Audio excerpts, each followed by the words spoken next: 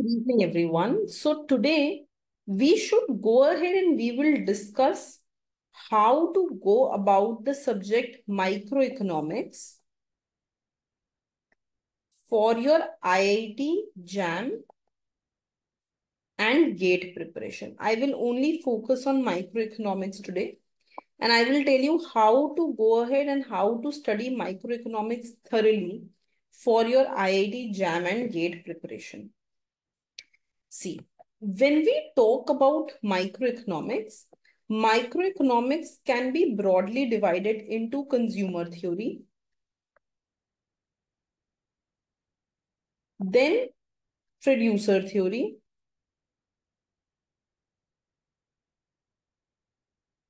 right? Then market forms,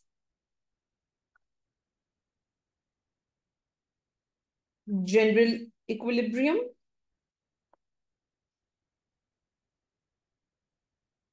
right? And at last, public economics. These are the five main important parts in which I can go ahead and I can define the entire microeconomics. When we talk about consumer theory, इसके अंदर बहुत कुछ आ जाता है. You need to study budget line. You need to study food stamp program. You need to go ahead and study what are preferences, different forms of utility functions. In different forms of utility function, the kinged utility functions. Then you need to go ahead and you need to study, what is your Slutsky equation, right? Uncertainty, right? And then you need to study revealed preference. So all this is your microeconomics consumer theory. Okay? This is one of the most important part of your microeconomics. And which book should you be referring for this? So you should be going ahead and you should be doing Snyder and Nicholson.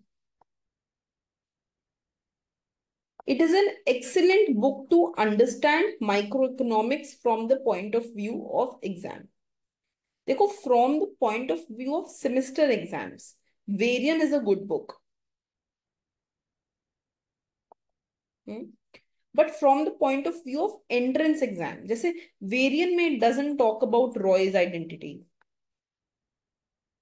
In Varian, it does not talk in much detail about what happens to indirect utility functions, what are direct utility functions.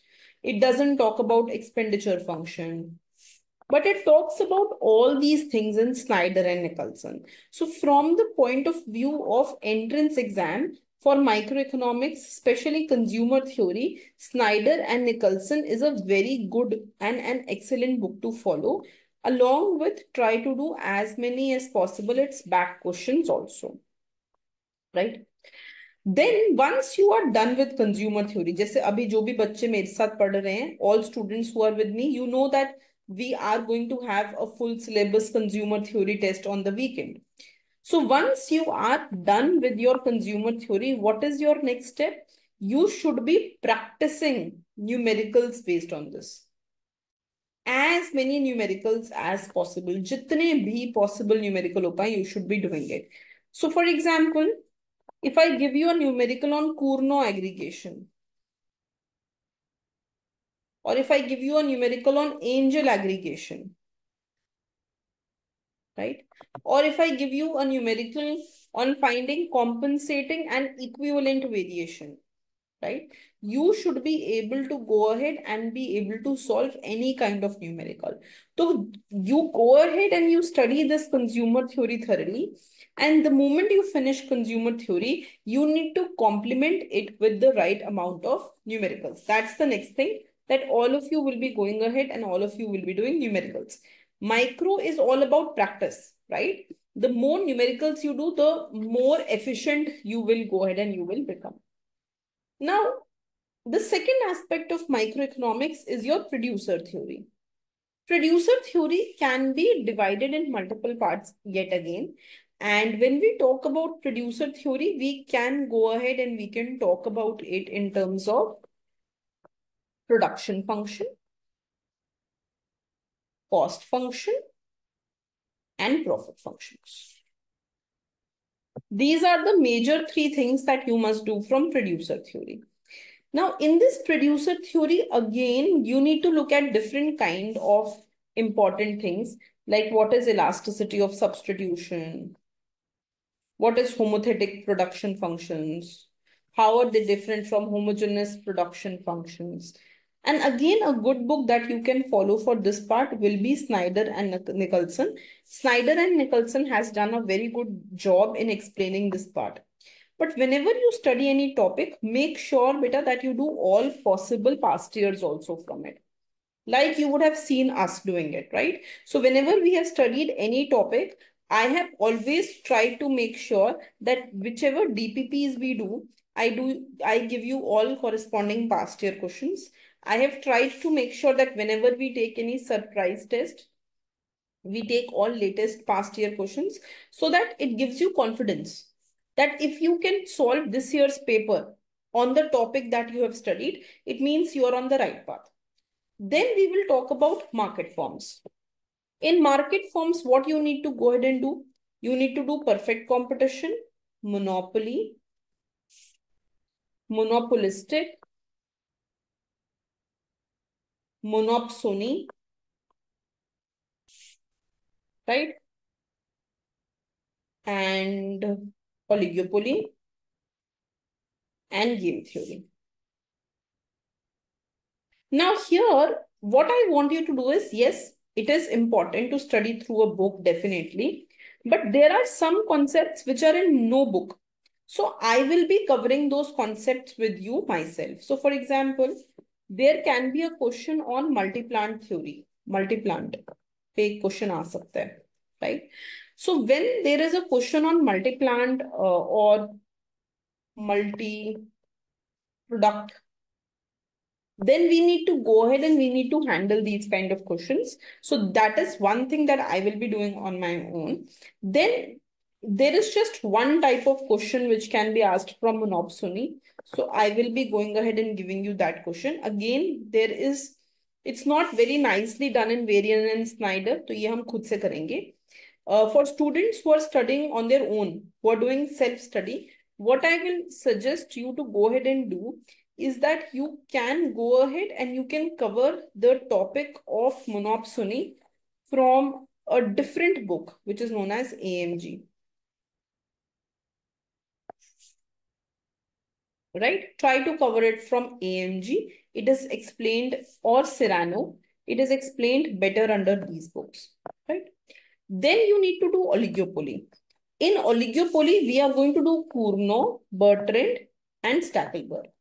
Now, when we focus on oligopoly, it is very important to understand that you do all possible cases.